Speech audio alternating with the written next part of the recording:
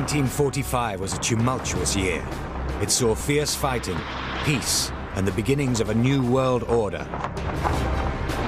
The Allies were determined to inflict total defeat on their enemies at any cost.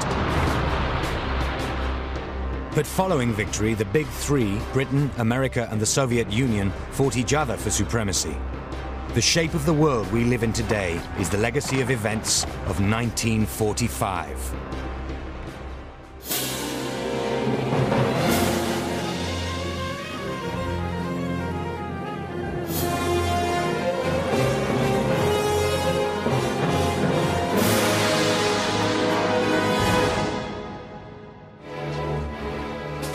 In this program, we see how in May, victory was celebrated, while behind the scenes, political tension was mounting between the Allies. By July, a new world order emerges, dominated by two, not three, superpowers. And we'll see how veiled threats and broken promises in the summer of 1945 shaped the political future of Europe for the next 50 years.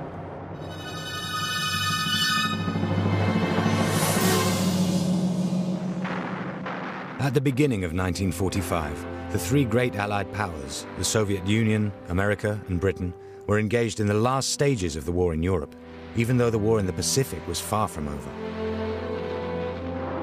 During February and March, the Soviet Union took Central and Eastern Europe, and the British and the Americans took the North, South, and West.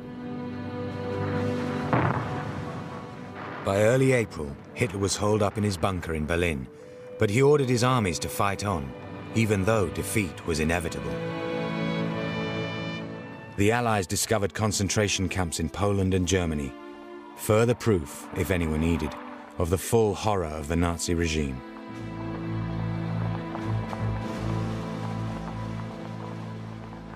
On the 30th of April, Hitler committed suicide. That evening, the Soviet Union took Berlin, and victory in Europe was imminent. But for America, any sense of relief or expectation was overshadowed by events at home. Earlier in the month, President Roosevelt, who had led America for 3 consecutive terms, suddenly died. He was buried on April the 15th. Leila Arida was living in Brooklyn at the time. We heard the news over the radio. Everyone was in the street telling friends and neighbors and hanging out of the windows saying, "Did you hear?" I went to tell my friend who lived next door, and then I told my aunt, who began to cry. On the day of his funeral, people lined the streets all the way from Georgia, some 1,000 miles. Roosevelt was like a father figure to us all.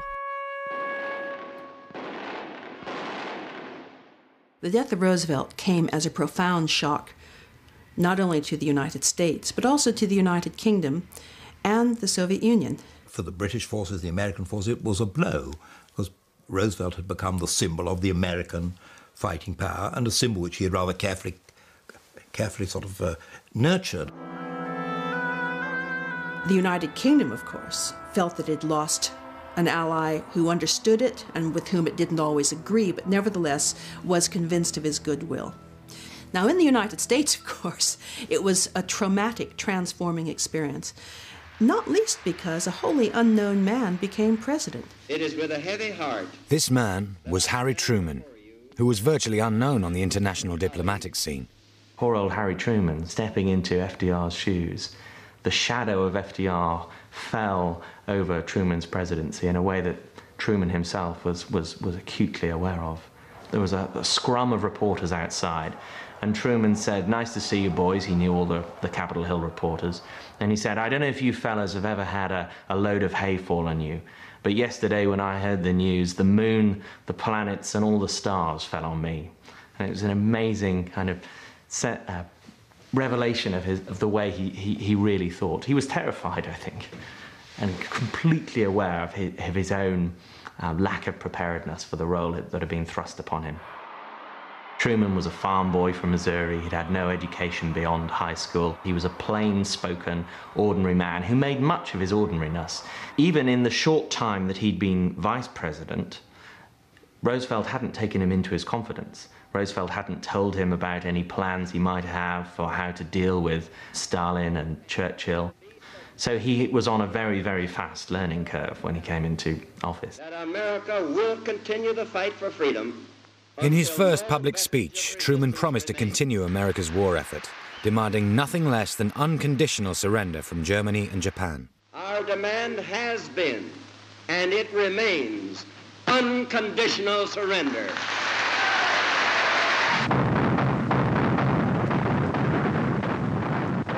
In Europe, at least, surrender was not far away.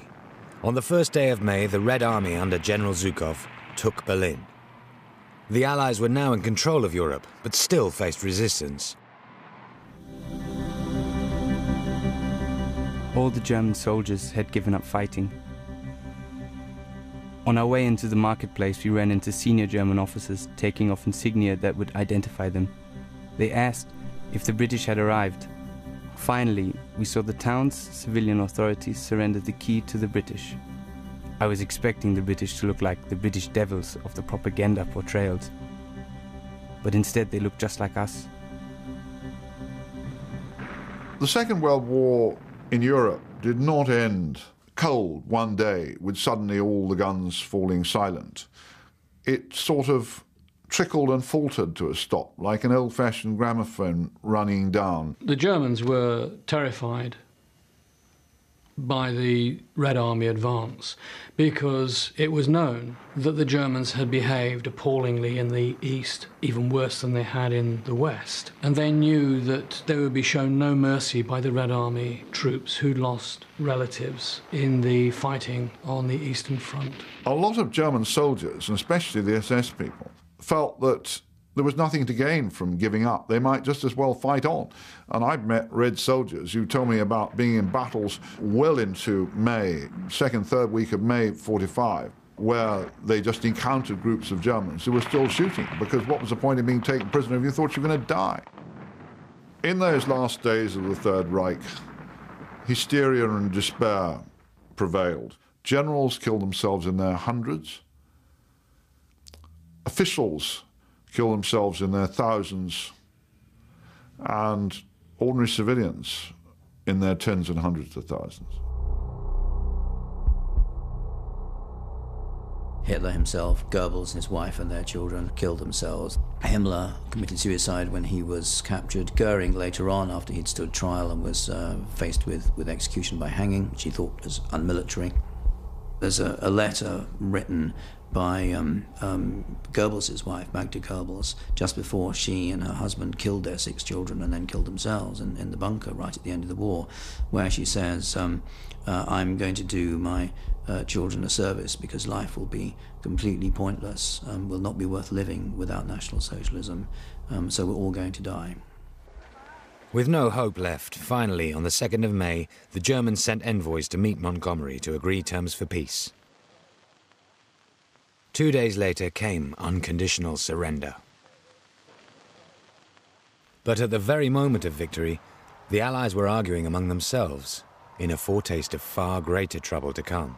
Keitel, from Hitler's headquarters, signed the surrender document at Eisenhower's headquarters at Reims on May the 7th. But then the Soviets were enraged that they hadn't had senior people at it and insisted the whole thing was redone a day later in Berlin with their proper delegation and commissars present. And you pays your money and takes your choice, which could be considered the real German surrender. Hostilities will end officially at 1 minute after midnight tonight, Tuesday, the 8th of May. The German war is therefore at an end. People greeted the news with a mixture of joy and relief that the nightmare was finally over. At the end of the war, my mother showed my sister and me a packet of cyanide she had got from the family pharmacy in Zagreb and was determined to administer to us should the Nazis have invaded England. She was not going to have others decide where and when we should die. I asked whether she would now destroy it. She said no, and having shown us the packet of white powder, returned it to the rear of the shelf in Father's wardrobe.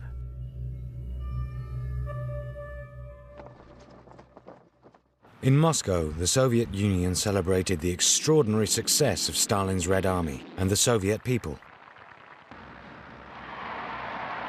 The Soviet Union had enormous reason to feel incredibly proud of itself. It had not only liberated all of the territory of the Soviet Union as it had been before 1941, it had also moved into Eastern and indeed deep into Central Europe and was across more than half of Germany. It had captured the German capital.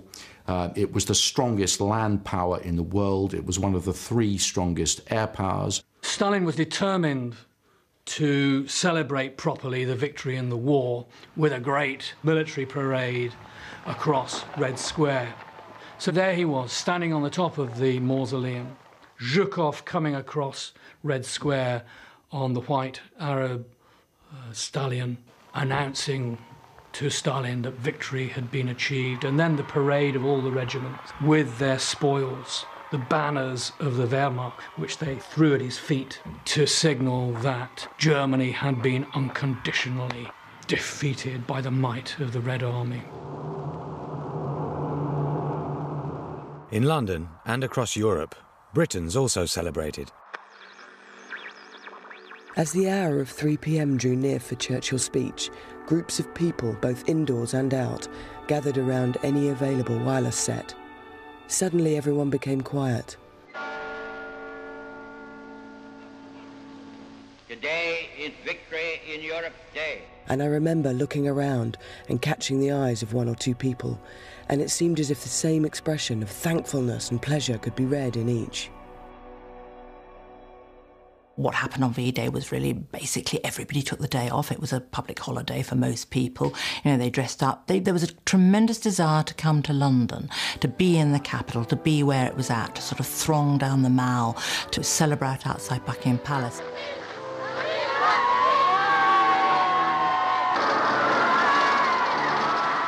And bunting in the street and flags and, you know, drinking and dancing and doing the conga. Some interesting stories about older evacuees who were determined to get on a train and make sure that they were in London for the celebration.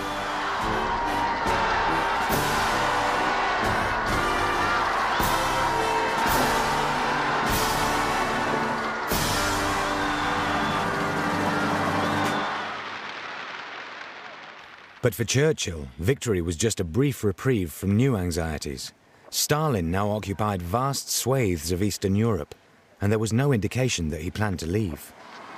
At VE Day on the 8th of May, when everybody was celebrating and he appeared before the crowds in Whitehall, he made his great speeches, London, the great hippopotamus, the great rhinoceros, which had survived all these bombardments. His Prime Minister's box was filling up with all the problems relating to the Soviets in Yugoslavia, in Poland. It cast a very grave shadow over his celebration of the victory. Victory signalled the beginning of a new battle between the superpowers for ultimate control of Europe. Peace would be almost as traumatic as the war itself. On the 8th of May, the Nazis had surrendered to the Allies. But this also marked the moment when the Allied wartime coalition began to crumble. Europe was now divided between the Red Army in the east and the American and British armies in the west. Behind these lines, the countries liberated from the Nazis were now controlled by new occupying forces who would determine their fate. There was a great degree of disagreement between the so-called Big Three, the Soviet Union, Great Britain, and the United States of America as to the future of those states that had been under German occupation in Eastern Europe. And the Soviet Union was adamant that these states were either liberated or going to be liberated by the Red Army, and so they would have to have a great degree of say as to the future governments and political systems in these countries. The Soviet Union was determined that they have a cordon sanitaire, that there be buffer states between it and the Western powers.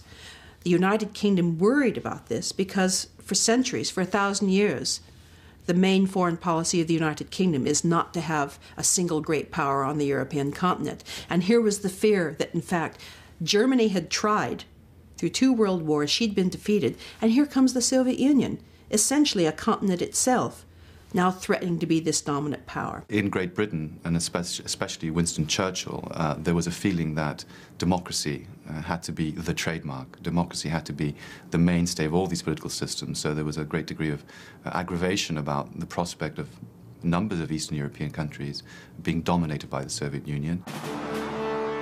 The principle of democracy for all had been established at a peace conference in Yalta in February. Stalin, Churchill and Roosevelt had agreed that all nations previously under German control would have democratic governments and free elections.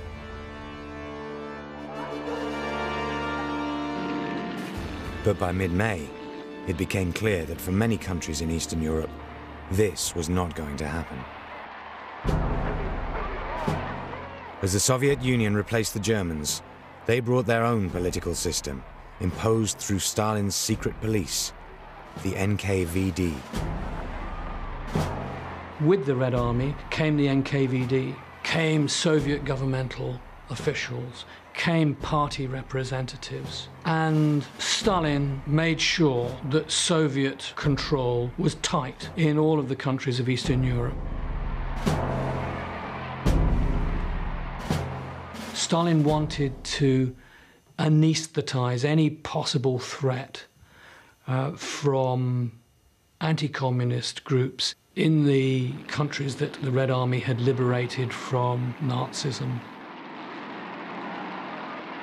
The police forces sent in by Stalin from the USSR rounded up known Nazi sympathizers, rounded up members of the middle and upper classes, moved in on all of the elites who were judged to be hostile to communism, so that the prisons started bulging. Everything that had been constructed at Yalta, which was based on why Britain had gone to war and why Britain and America had defeated Nazism, was to produce a better world.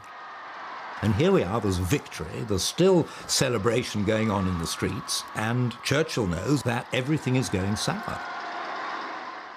That behind this Iron Curtain, things are going on, which I think Churchill used the phrase, this isn't the war, this isn't the world we fought for. What the Americans thought of Churchill was that he was being over-concerned. He didn't really understand that the new world was going to be different. And so the tensions between the British and the Americans were there because they had different views of the threat of the Soviet Union and different views of what might happen to Europe.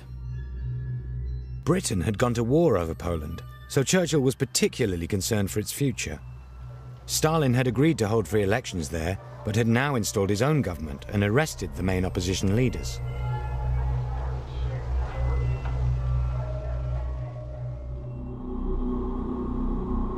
I had fought in the Polish resistance in Warsaw until it fell to the Germans and we were sent to Auschwitz.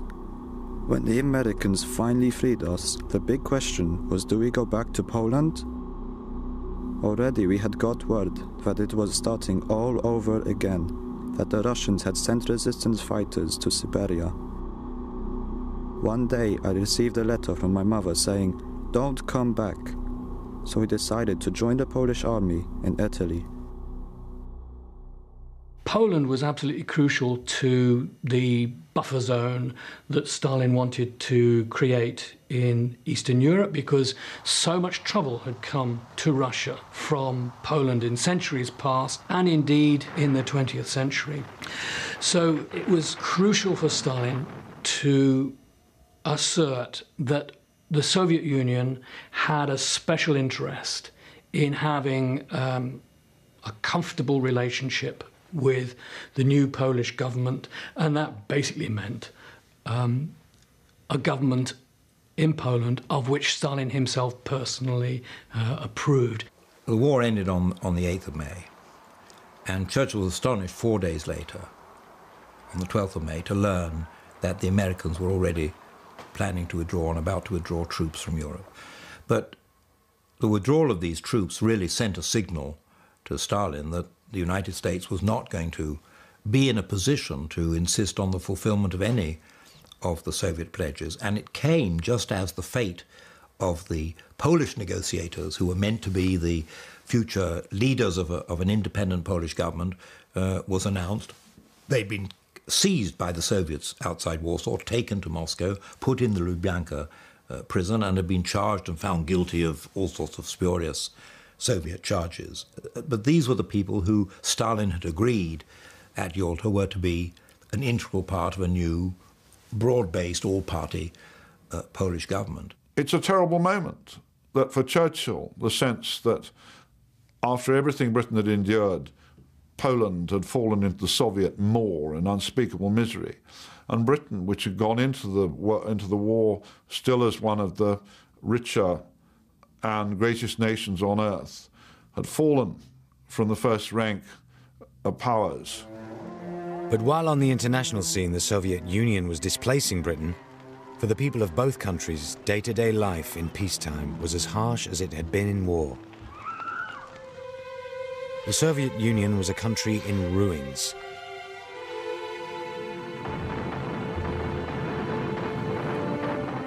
Devastated by the enormous effort it took to win the war.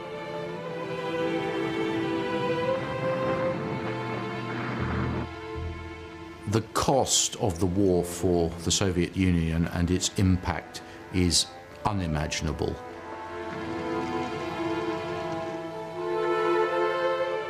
The best estimate is that a total of 27 million people died as a more or less direct result of hostilities, including about 8 million actual battle dead.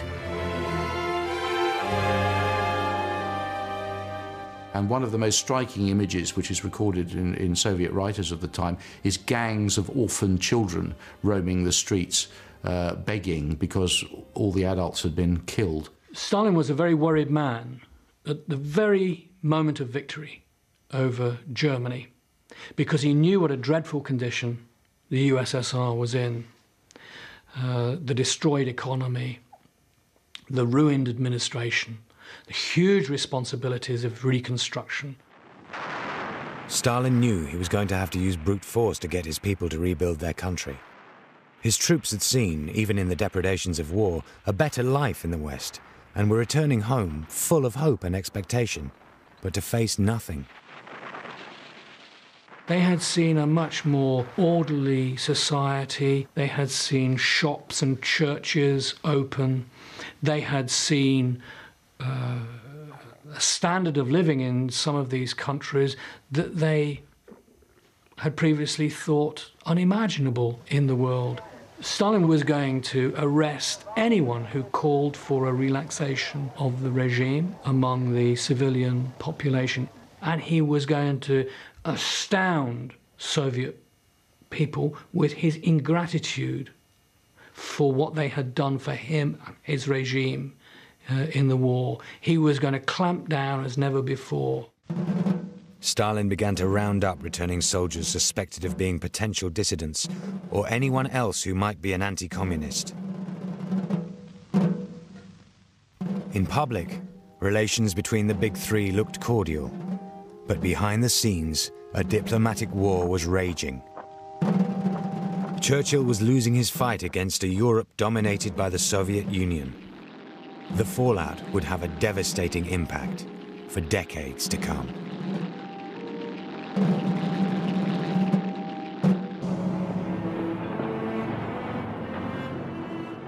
By June 1945, Europe was under Allied occupation. In Poland and much of the East, Stalin's secret police were purging anti-communist factions. This was an open violation of the Allies' agreement for a free and democratic Europe. But there were other diplomatic wrangles to resolve. The future of Germany had long been the source of vehement disagreement.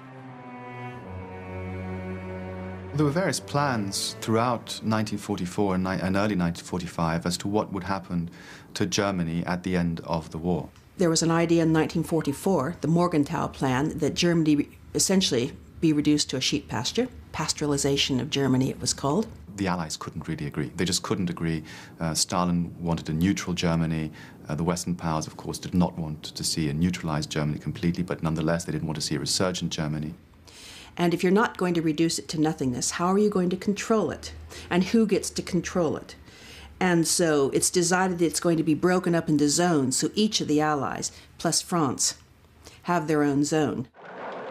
On the 3rd of July, the Allied forces moved into their assigned zones.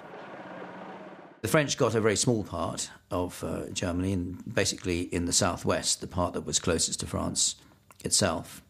The Americans took over south and much of central Germany. The British occupied the north, with the exception of Bremen, because the Americans wanted a seaport leading into the North Sea. And then the Russians, the Soviet Union, took over the east, which later, of course, became the German Democratic Republic, and the line drawn more or less vertically down some way across the middle of Germany. And then Berlin was itself divided, again, into 4 sectors.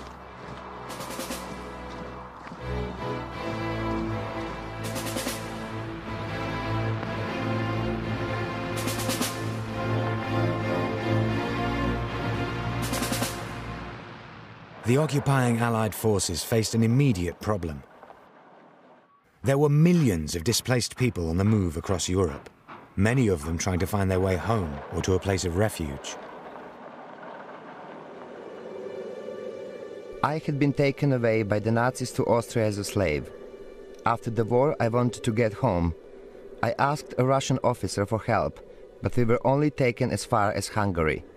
Then I discovered we were going to be sent to Japan to fight for Stalin. That was it. I was never going to fight for Stalin, and started looking for a fellow deserter. It felt like months to walk back to Austria, our desired destination, where there were about 500,000 political refugees like me, with nowhere to go. Here I found a British catering corps transit camp. At my first breakfast, they asked me what I'd like.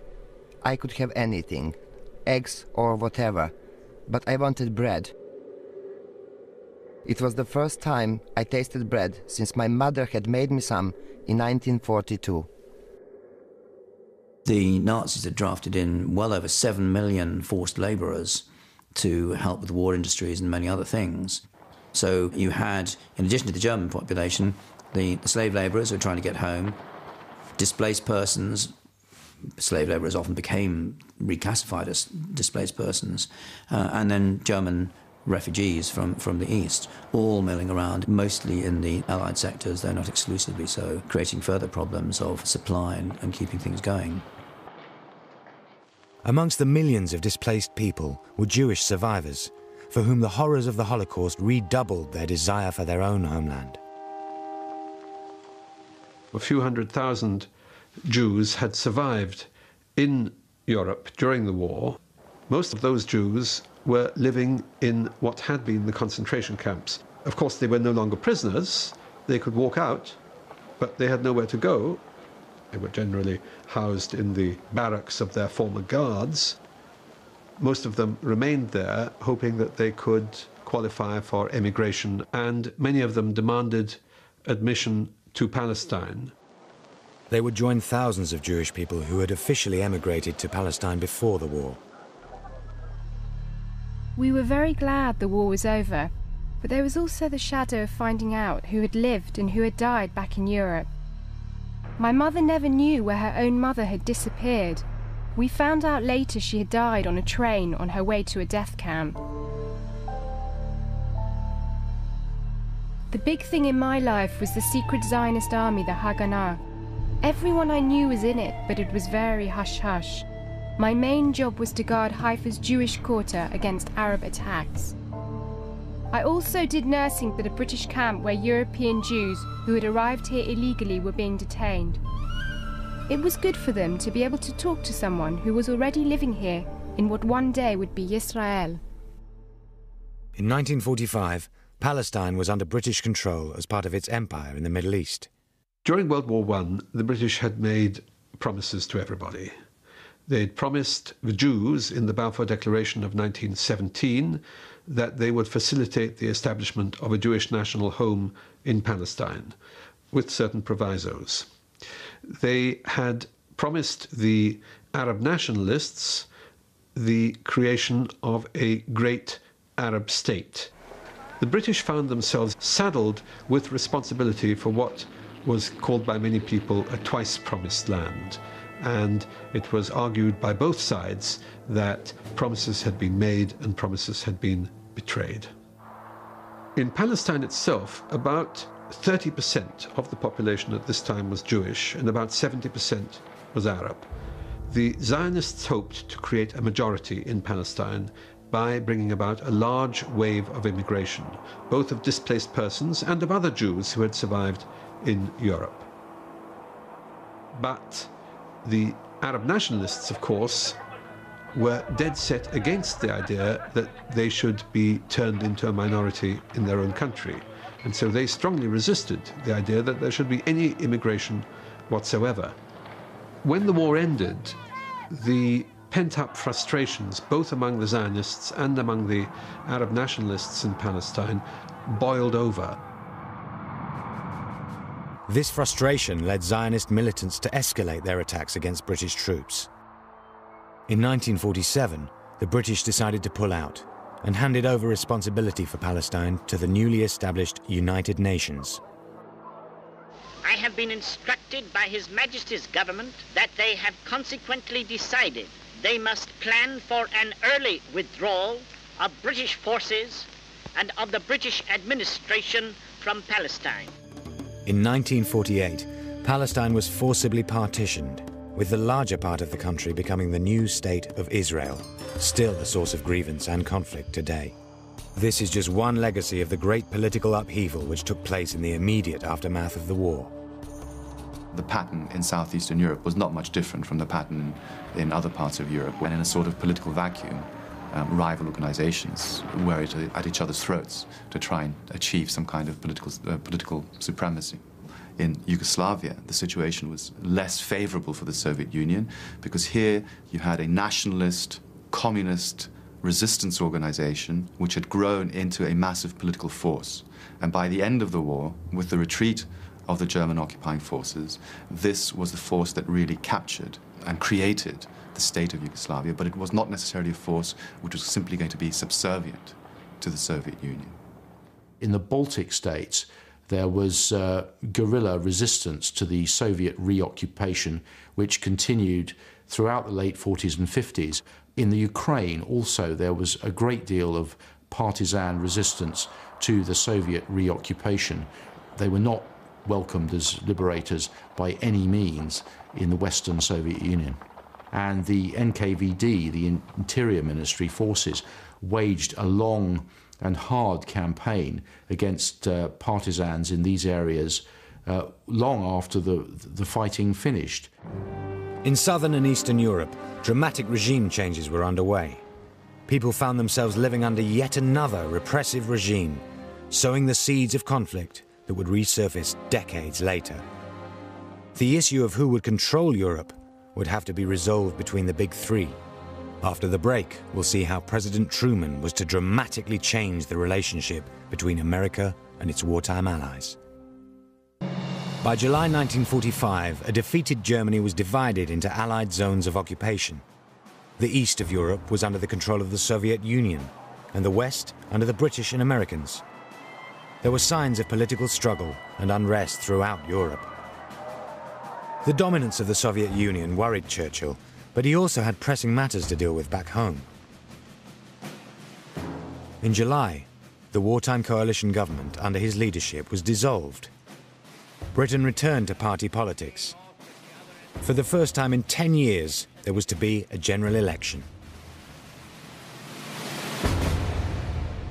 I think the main thing about the mood of the country at that time was a desire for change such as had not existed since 1918. People felt very strongly that they hadn't gone out and fought and died in order to go back to the same unfair society that they'd known in the 30s, that they wanted something new and better and freer and fresher and fairer. An awful lot of the British people felt that they'd had enough of government by perceived toffs. They felt the toffs had got them into this mess, and they'd had enough of it all, and they were set upon a more equal and just society, which was going to be run by people who did not look and sound like the people who got them into the frightful mess in 1939. There was a desire, a quite complex feeling about what was wanted from this post-war world. And in a sense, there was very much the feeling that there had got to be a better Britain. On the one hand, you had a desire for a return to normality. On the other hand, that normality somehow had to be better. Labour fought the 1945 election essentially on the basis of the Beveridge Report, which had advocated a system of national insurance, a system of ensuring that everybody was educated, that nobody starved in the streets, that there was a safety net beyond which nobody was to be allowed to fall. The election was held on the 5th of July 1945. Over 70% of the population voted, including British servicemen and women all over the world. But it would take 3 weeks to collect and count their ballots. Churchill and Attlee would have to wait to find out who would lead post-war Britain. But international politics continued regardless. In mid-July, the Big Three were to meet at Potsdam in Germany to decide the future of Europe. Churchill, as a precaution, took Clement Attlee, the leader of the Labour Party, to Potsdam with him, just in case the worst happened and Labour won the election.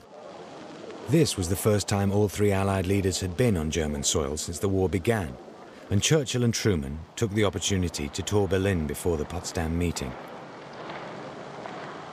Churchill had seen, on a fairly regular basis, film taken by RAF planes of the bombing of German cities, but that was taken from 8,000 feet or 10,000 feet. But like everybody, he hadn't seen it from the ground.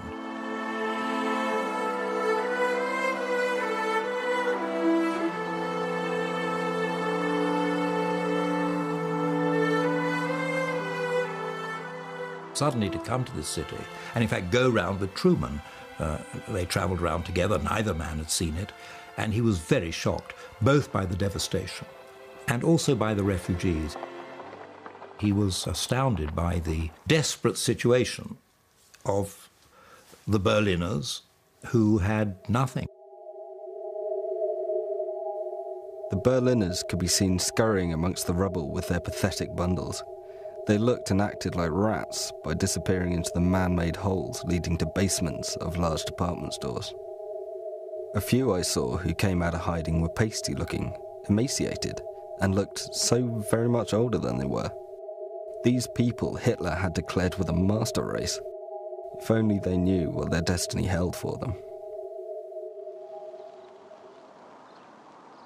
On the agenda for discussion were the future of Germany, including the amount of war reparations they would pay, and the future of Poland and liberated Europe.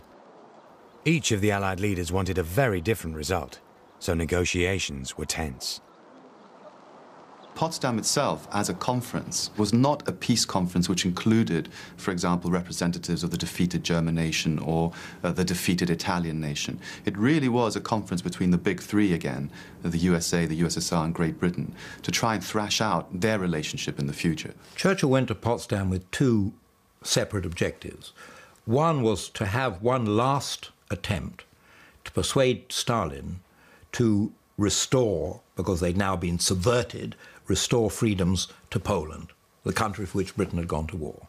But as he had never met Truman before, his second objective was to really have a conference similar to the ones he used to have with Roosevelt to settle the outstanding issues in Anglo-American relationships. Truman, as far as one can tell, had a slightly suspicious view of the United Kingdom, which indeed was common with much of his part of the country, which is more or less the middle South, one might say, the northern part of the South, which didn't have any basic links with the United Kingdom and saw Great Britain as a competitor rather than a natural hands-across-the-sea ally. The Americans' primary objective was to assert their power over the Soviet Union. Now, when Truman became president, he'd had no preparation, particularly in foreign policy. And, of course, he turned to Roosevelt's advisors. And they decided, with the new president, this was the opportunity to bring, as it were, some realism into foreign policy making. These advisors came up with the idea of quid pro quo. That is to say that if Stalin wanted something, he had to give something, because they had the perception that the United States was surrendering points or territory to Stalin and not receiving anything in return. Stalin at Potsdam wanted Soviet interests to be protected in Eastern Europe. He wanted Poland to be moved westwards and the USSR to take up the space vacated. He wanted reparations from the Germans in payment for the damage that they'd done in the USSR, and he wanted the Western Allies to confirm all of this. Truman felt he could take a tough line with Stalin because he had a new secret weapon.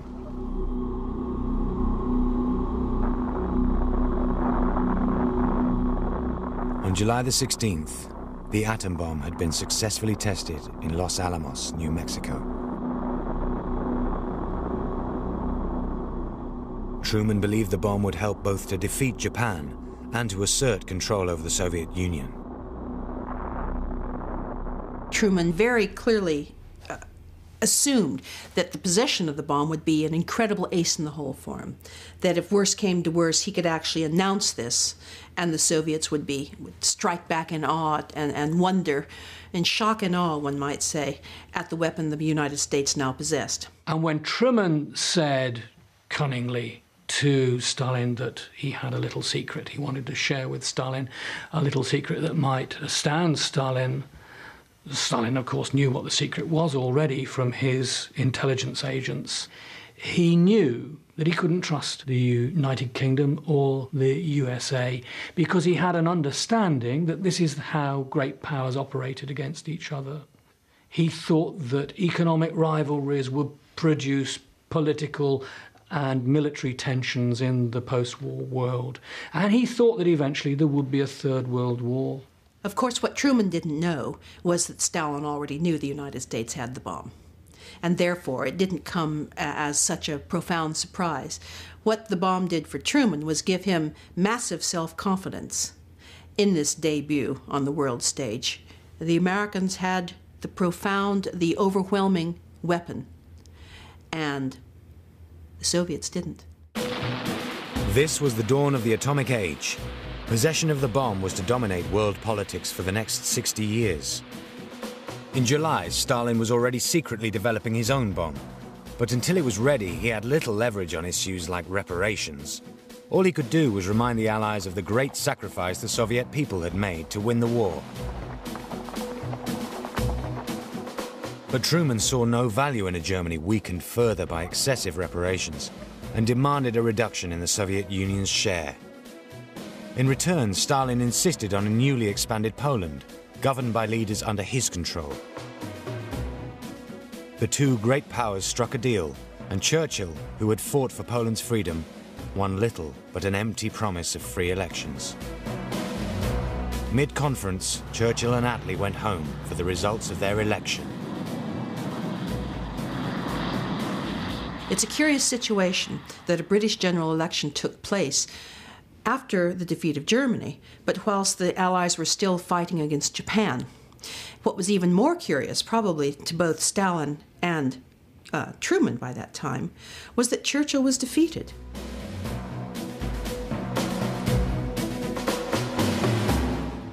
Even Clement Attlee himself thought the best result he could hope for would be a hung parliament, and in the end he got a huge majority. The Labour Party's great victory shows that the country is ready for a new policy to face new world conditions. It was inconceivable to the Soviets, of course, who pointed out they would have made certain that the outcome of the election would have been as they wished. I don't think that Truman and the Americans took quite this same approach, but everyone was stunned, I think, when Churchill was defeated. The story is that somebody rang Churchill and said, well, it could be a blessing in disguise, and Churchill said, we're very well disguised.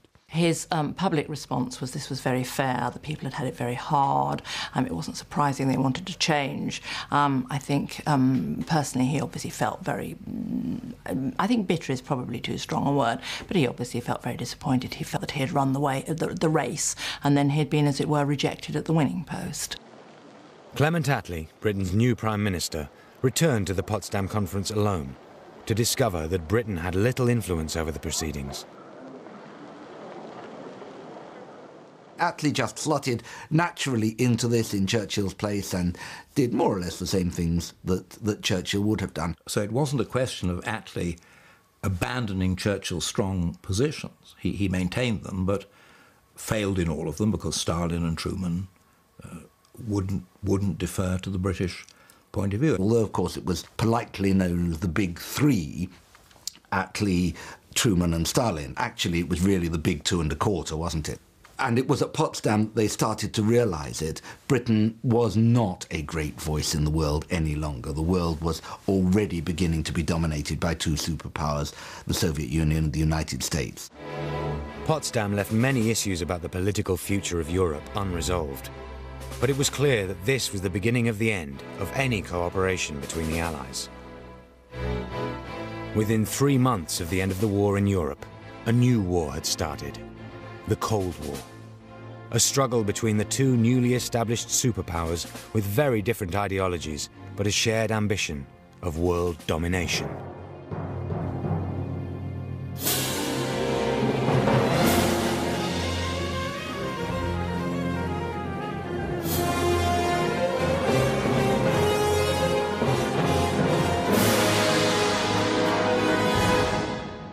Of their election.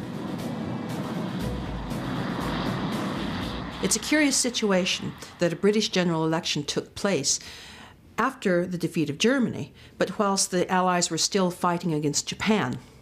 What was even more curious, probably to both Stalin and Truman by that time, was that Churchill was defeated.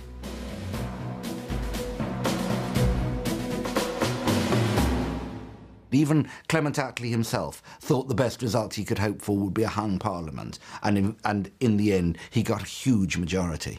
The Labour Party's great victory shows that the country is ready for a new policy to face new world conditions. It was inconceivable to the Soviets, of course, who pointed out they would have made certain that the outcome of the election would have been as they wished. I don't think that Truman and the Americans took quite this same approach, but everyone was stunned, I think, when Churchill was defeated. The story is that somebody rang Churchill and said, well, it could be a blessing in disguise, and Churchill said, we're very well disguised. His public response was this was very fair, the people had had it very hard, it wasn't surprising they wanted to change. I think personally he obviously felt very, I think bitter is probably too strong a word, but he obviously felt very disappointed. He felt that he had run the race and then he'd been, as it were, rejected at the winning post. Clement Attlee, Britain's new Prime Minister, returned to the Potsdam Conference alone to discover that Britain had little influence over the proceedings.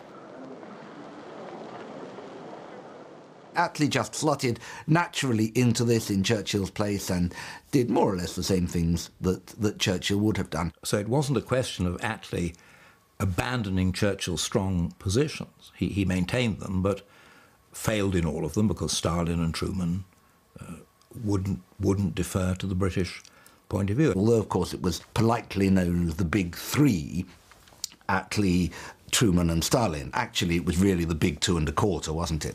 And it was at Potsdam they started to realise it. Britain was not a great voice in the world any longer. The world was already beginning to be dominated by two superpowers, the Soviet Union and the United States. Potsdam left many issues about the political future of Europe unresolved. But it was clear that this was the beginning of the end of any cooperation between the Allies. Within 3 months of the end of the war in Europe, a new war had started. The Cold War. A struggle between the two newly established superpowers with very different ideologies, but a shared ambition of world domination.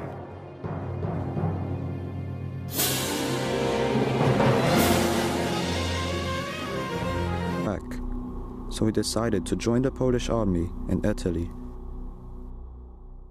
Poland was absolutely crucial to the buffer zone that Stalin wanted to create in Eastern Europe because so much trouble had come to Russia from Poland in centuries past and indeed in the 20th century.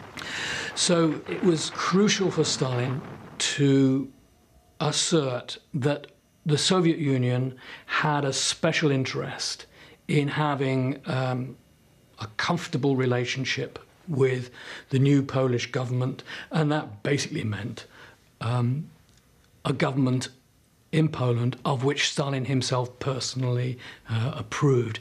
The war ended on the 8th of May, and Churchill was astonished 4 days later, on the 12th of May, to learn that the Americans were already planning to withdraw and about to withdraw troops from Europe.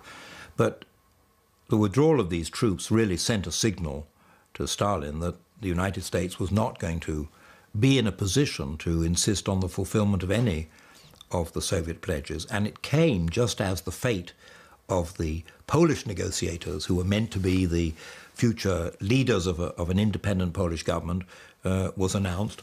They'd been seized by the Soviets outside Warsaw, taken to Moscow, put in the Lubyanka prison, and had been charged and found guilty of all sorts of spurious Soviet charges. But these were the people who Stalin had agreed at Yalta were to be an integral part of a new, broad-based, all-party Polish government. It's a terrible moment that for Churchill, the sense that after everything Britain had endured, Poland had fallen into the Soviet maw and unspeakable misery, and Britain, which had gone into the war still as one of the richer and greatest nations on earth, had fallen from the first rank of powers. But while on the international scene the Soviet Union was displacing Britain, for the people of both countries, day-to-day life in peacetime was as harsh as it had been in war. The Soviet Union was a country in ruins.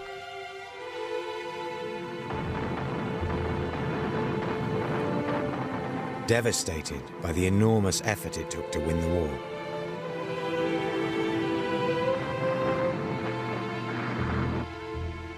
The cost of the war for the Soviet Union and its impact is unimaginable.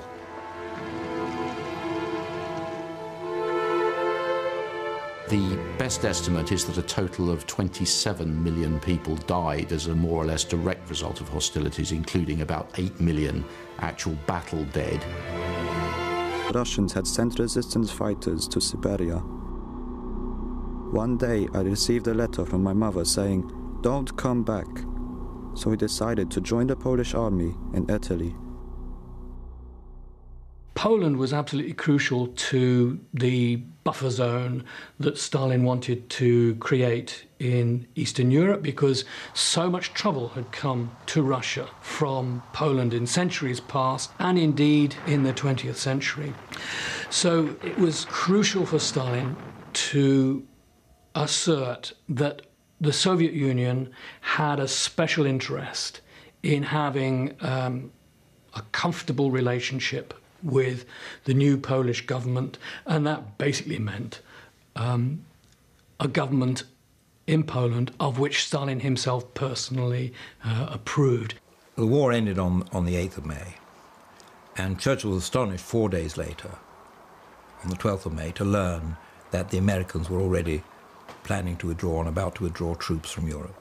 But the withdrawal of these troops really sent a signal to Stalin that the United States was not going to be in a position to insist on the fulfillment of any of the Soviet pledges, and it came just as the fate of the Polish negotiators, who were meant to be the future leaders of an independent Polish government, was announced.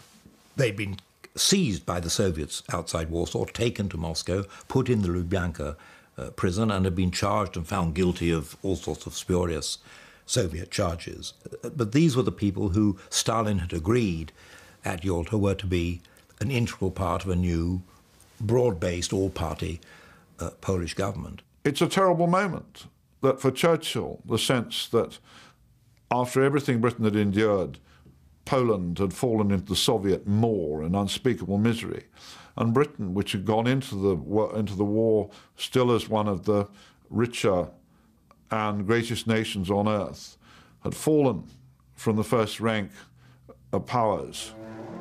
But while on the international scene the Soviet Union was displacing Britain, for the people of both countries, day-to-day life in peacetime was as harsh as it had been in war. The Soviet Union was a country in ruins.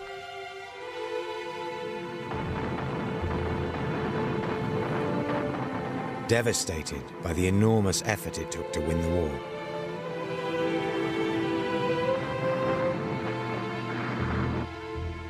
The cost of the war for the Soviet Union and its impact is unimaginable.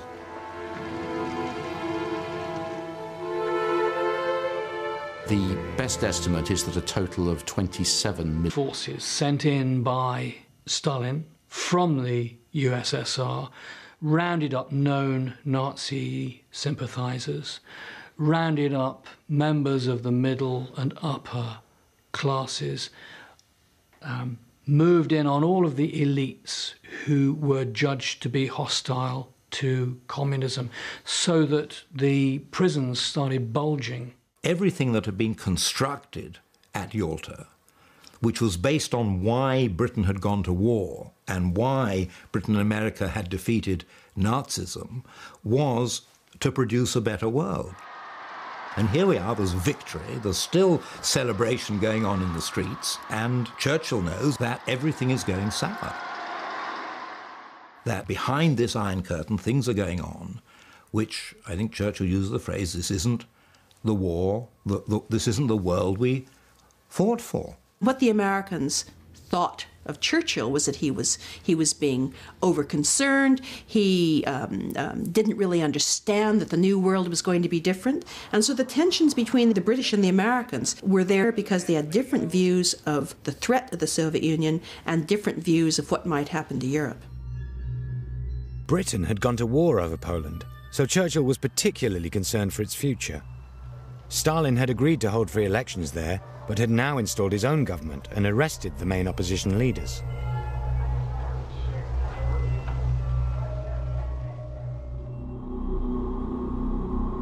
I had fought in the Polish resistance in Warsaw until it fell to the Germans and we were sent to Auschwitz.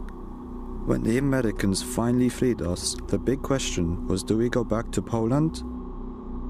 Already we had got word that it was starting all over again, that the Russians had sent resistance fighters to Siberia.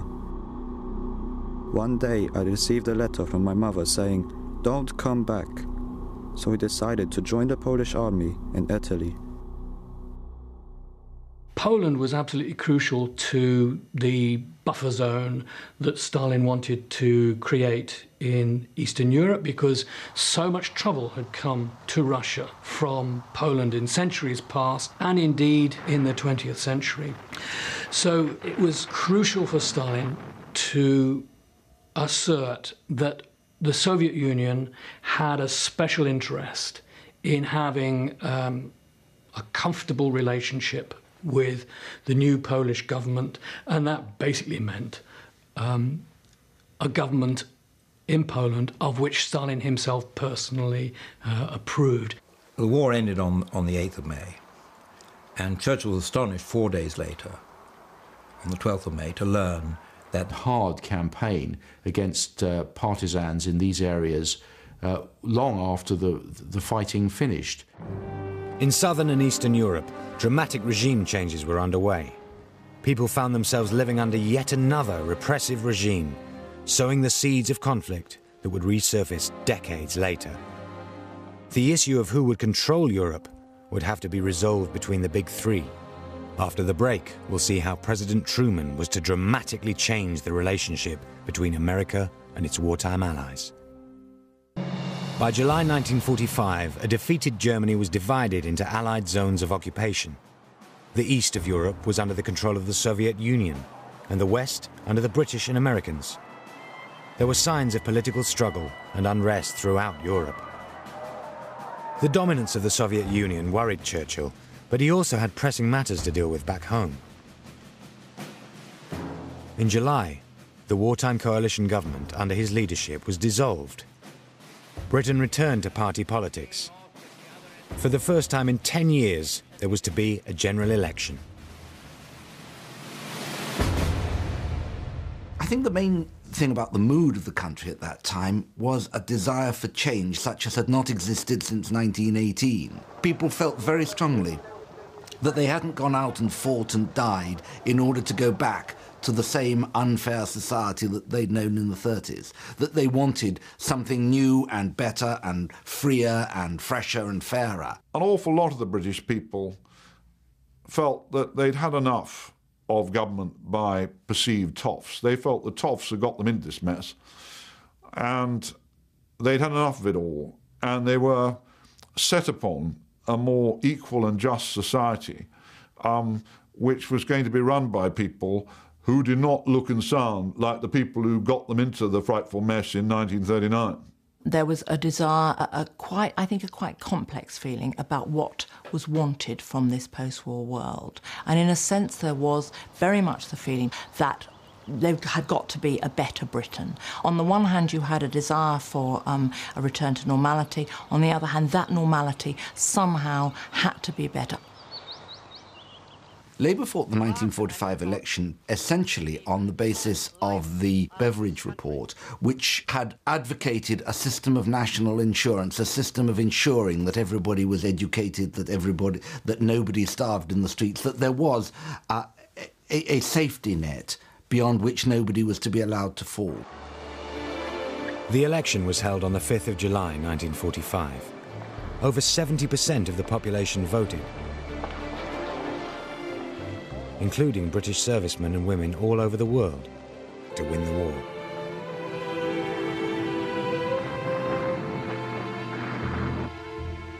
The cost of the war for the Soviet Union and its impact is unimaginable.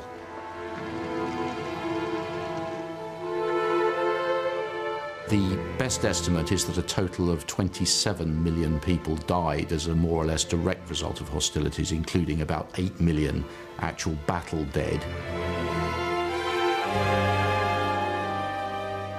And one of the most striking images, which is recorded in Soviet writers of the time, is gangs of orphan children roaming the streets, begging because all the adults had been killed. Stalin was a very worried man at the very moment of victory over Germany, because he knew what a dreadful condition the USSR was in. The destroyed economy, the ruined administration, the huge responsibilities of reconstruction. Stalin knew he was going to have to use brute force to get his people to rebuild their country. His troops had seen, even in the depredations of war, a better life in the West, and were returning home full of hope and expectation, but to face nothing. They had seen a much more orderly society. They had seen shops and churches open. They had seen a standard of living in some of these countries that they had previously thought unimaginable in the world. Stalin was going to arrest anyone who called for a relaxation of the regime among the civilian population, and he was going to astound Soviet people with his ingratitude for what they had done for him and his regime in the war. He was going to clamp down as never before. Stalin began to round up returning soldiers suspected of being potential dissidents or anyone else who might be an anti-communist. In public, relations between the big three looked cordial, but behind the scenes, a diplomatic war was raging. Churchill was losing his fight against a Europe dominated by the Soviet Union. The fallout would have a devastating impact for decades to come.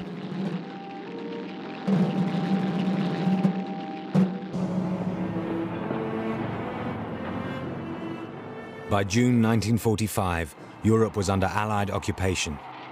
In Poland and much of the East, Stalin's secret police were purging anti-communist factions. This was an open violation of the Allies' agreement for a free and democratic Europe. But there were other diplomatic wrangles to decide the future of Europe. Churchill, as a precaution, took Clement Attlee, the leader of the Labour Party, to Potsdam with him, just in case the worst happened and Labour won the election. This was the first time all three Allied leaders had been on German soil since the war began, and Churchill and Truman took the opportunity to tour Berlin before the Potsdam meeting.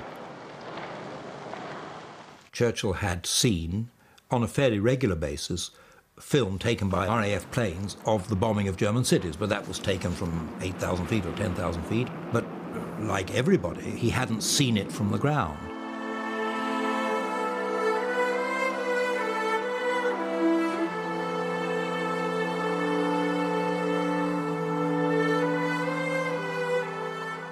Suddenly to come to this city, and in fact go round with Truman. They travelled around together, neither man had seen it, and he was very shocked, both by the devastation and also by the refugees.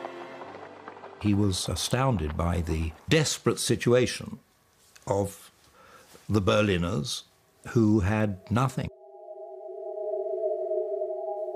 The Berliners could be seen scurrying amongst the rubble with their pathetic bundles. They looked and acted like rats by disappearing into the man-made holes leading to basements of large department stores. A few I saw who came out of hiding were pasty-looking, emaciated, and looked so very much older than they were. These people Hitler had declared were the master race. If only they knew what their destiny held for them. On the agenda for discussion were the future of Germany, including the amount of war reparations they would pay, and the future of Poland and liberated Europe. Each of the Allied leaders wanted a very different result, so negotiations were tense. Potsdam itself, as a conference, was not a peace conference which included, for example, representatives of the defeated German nation or the defeated Italian nation. It really was a conference between the big three again, the USA, the USSR, and Great Britain, to try and thrash out their relationship in the future. Churchill went to Potsdam with two separate objectives. One was to have one last attempt to persuade Stalin to restore, because they'd now been subverted, restore freedoms to Poland, the country for which Britain had gone to war. But as he had never met Truman before, his second objective was to really have a conference similar to the ones he used to have with Roosevelt to settle the outstanding issues in Anglo-American relationships. Truman, as far as one can tell, had a slightly suspicious view of the United Kingdom, which indeed was common with much of his part of the country, which is more or less the middle South, one might say, the northern part of the South. Remind the Allies of the great sacrifice the Soviet people had made to win the war. But Truman saw no value in a Germany weakened further by excessive reparations and demanded a reduction in the Soviet Union's share. In return, Stalin insisted on a newly expanded Poland, governed by leaders under his control. The two great powers struck a deal, and Churchill, who had fought for Poland's freedom, won little but an empty promise of free elections. Mid-conference, Churchill and Attlee went home for the results of their election. It's a curious situation that a British general election took place after the defeat of Germany, but whilst the Allies were still fighting against Japan. What was even more curious, probably to both Stalin and Truman by that time, was that Churchill was defeated.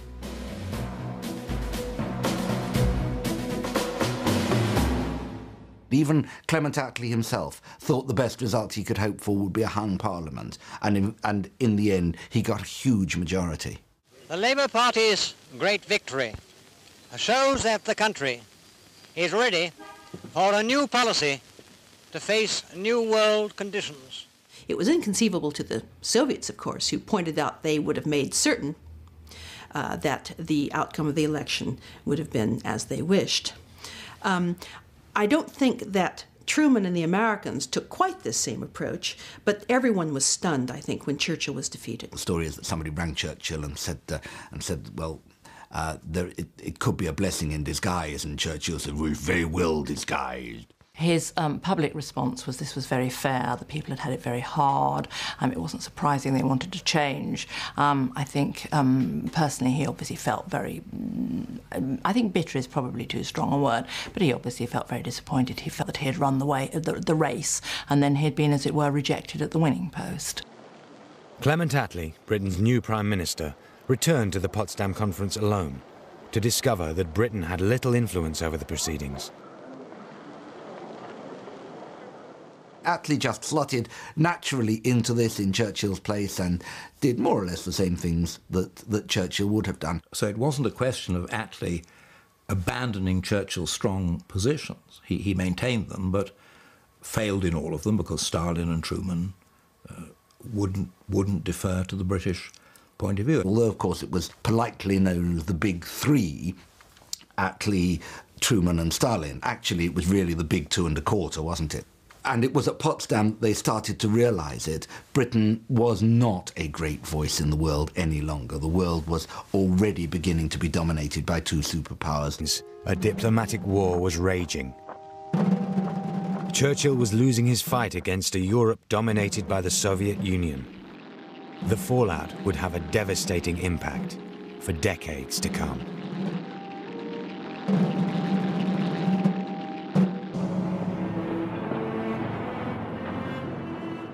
By June 1945, Europe was under Allied occupation. In Poland and much of the East, Stalin's secret police were purging anti-communist factions. This was an open violation of the Allies' agreement for a free and democratic Europe. But there were other diplomatic wrangles to resolve. The future of Germany had long been the source of vehement disagreement. There were various plans throughout 1944 and early 1945 as to what would happen to Germany at the end of the war. There was an idea in 1944, the Morgenthau Plan, that Germany essentially be reduced to a sheep pasture. Pastoralization of Germany, it was called. The Allies couldn't really agree. They just couldn't agree. Stalin wanted a neutral Germany. The Western powers, of course, did not want to see a neutralized Germany completely, but nonetheless, they didn't want to see a resurgent Germany. And if you're not going to reduce it to nothingness, how are you going to control it? And who gets to control it? And so it's decided that it's going to be broken up into zones, so each of the Allies, plus France, have their own zone. On the 3rd of July, the Allied forces moved into their assigned zones. The French got a very small part of Germany, and basically in the southwest, the part that was closest to France itself. The Americans took over south and much of central Germany. The British occupied the north, with the exception of Bremen, because the Americans wanted a seaport leading into the North Sea. And then the Russians, the Soviet Union, took over the east, which later, of course, became the German Democratic Republic, and the line drawn more or less vertically down some way across the middle of Germany. And then Berlin was itself divided, again, into 4 sectors.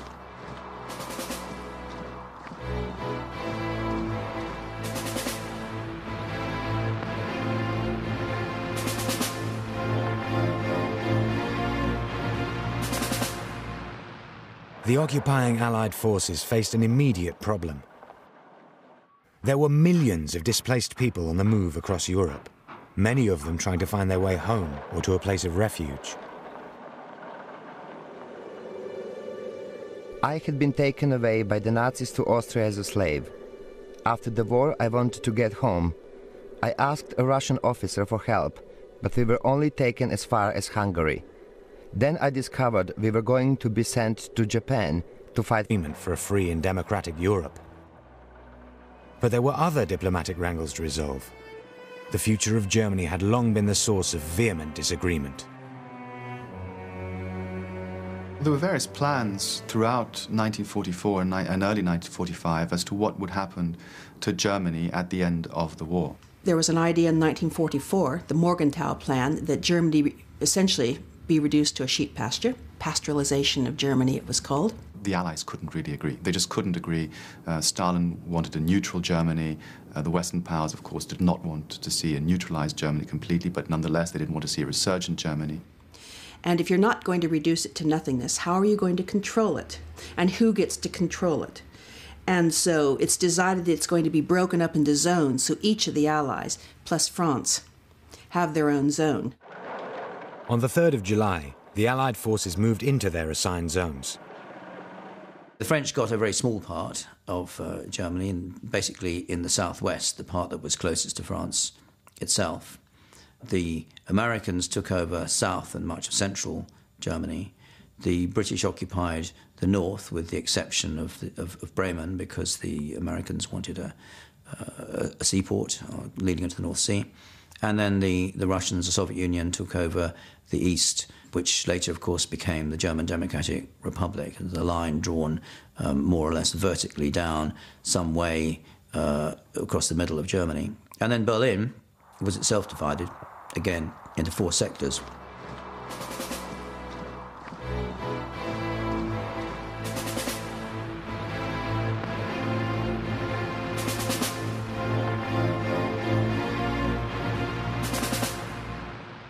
The occupying Allied forces faced an immediate problem. There were millions of displaced people on the move across Europe, many of them trying to find their way home or to a place of refuge. I had been taken away by the Nazis to Austria as a slave. After the war, I wanted to get home. I asked a Russian officer for help, but we were only taken as far as Hungary. Then I discovered we were going to be sent to Japan to fight for Stalin. That was it. I was never going to fight for Stalin and started looking for a fellow deserter. It felt like months to walk back to Austria, our desired destination, where there were about 500,000 political refugees like me with nowhere to go. Here I found a British catering corps transit camp.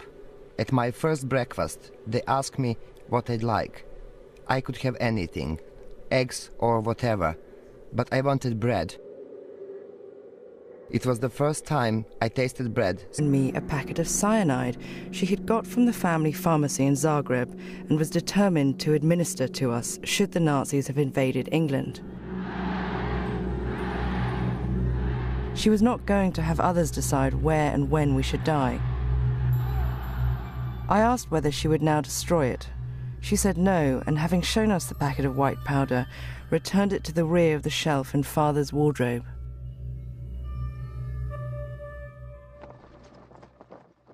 In Moscow, the Soviet Union celebrated the extraordinary success of Stalin's Red Army and the Soviet people. The Soviet Union had enormous reason to feel incredibly proud of itself. It had not only liberated all of the territory of the Soviet Union as it had been before 1941, it had also moved into Eastern and indeed deep into Central Europe and was across more than half of Germany. It had captured the German capital. It was the strongest land power in the world. It was one of the 3 strongest air powers. Stalin was determined to celebrate properly the victory in the war with a great military parade across Red Square. So there he was, standing on the top of the mausoleum, Zhukov coming across Red Square on the white Arab stallion, announcing to Stalin that victory had been achieved, and then the parade of all the regiments with their spoils, the banners of the Wehrmacht, which they threw at his feet to signal that Germany had been unconditionally defeated by the might of the Red Army. In London and across Europe, Britons also celebrated. As the hour of 3 p.m. drew near for Churchill's speech, groups of people, both indoors and out, gathered around any available wireless set. Suddenly everyone became quiet. Today is Victory in Europe Day. And I remember looking around and catching the eyes of 1 or 2 people, and it seemed as if the same expression of thankfulness and pleasure could be read in each. What happened on V-Day was really basically everybody took the day off. It was a public holiday for most people. You know, they dressed up. There was a tremendous desire to come to London, to be in the capital, to be where it was at, to sort of throng down the Mall, to celebrate outside Buckingham Palace.